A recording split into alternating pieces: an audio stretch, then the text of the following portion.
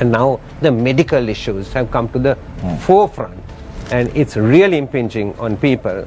Lack of medicine is one, and then emergency purchases leading to corruption, and then the quality of the purchases that are coming are questionable because of certain deaths and things like that, and then the lack of equipment, and the list on things like investigations and operations that people have to be, even to get if you have a kidney failure, even to get a dialysis, right, you have to go to the hospital to get a date for a future dialysis.